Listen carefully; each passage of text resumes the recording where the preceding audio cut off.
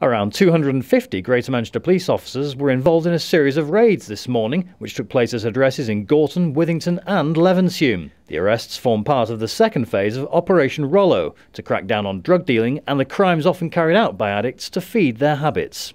Today's activities follow months of intelligence gathering after reports of drug dealing in South Manchester. Chief Superintendent Russ Jackson, Divisional Commander of Greater Manchester Police's Metropolitan Division, said, "Today's operation has been the result of months of work by officers acting on information given to them by local people.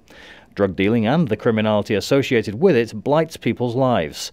In the network of drug dealing, each person plays their part in creating misery for communities, from street dealers to the people who commit crimes to fund their habits. The message is clear to anyone who we suspect of getting involved in this sort of criminal behaviour: we are coming for you." Anybody with information about drug dealing in their area should contact GMP on 0161 872 5050 or Crimestoppers anonymously on 0800 555 111.